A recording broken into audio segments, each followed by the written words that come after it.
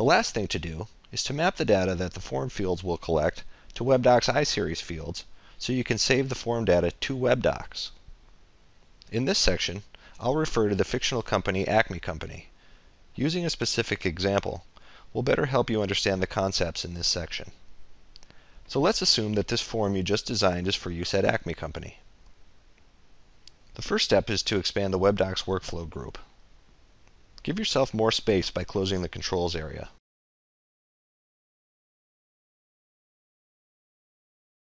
The first two WebDocs fields are for future development, and you can ignore them. Go to the properties of WD_Doc_Type to assign this form a WebDocs document type.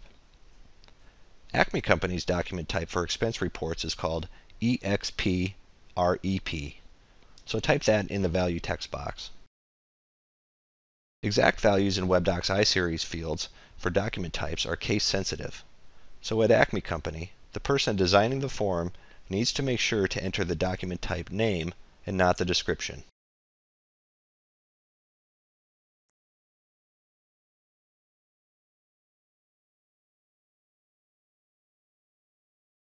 Go to the properties of WD_Doc_Title to assign this form a WebDocs title. WebForms uses two @ followed by a field name to dynamically link a field value to a WebDocs field. And the field name is case sensitive. Type @name expense report in the value text box. This entry assigns the name a user types in the name text box in the form, followed by the words expense report to be the document's title. So when Amanda Smith fills out her expense report, it will get saved to WebDocs with title Amanda Smith Expense Report.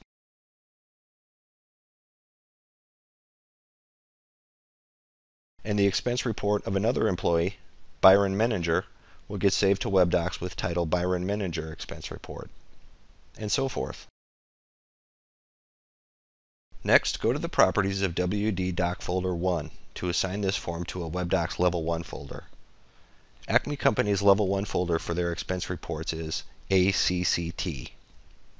Exact values in WebDocs iSeries fields for folders are case sensitive, so at Acme Company, the person designing the form needs to make sure to enter the name and not the description. Go to the properties of WD_Doc_Folder_2 to assign this form a WebDocs Level 2 folder. Acme Company's Level 2 folder is AP.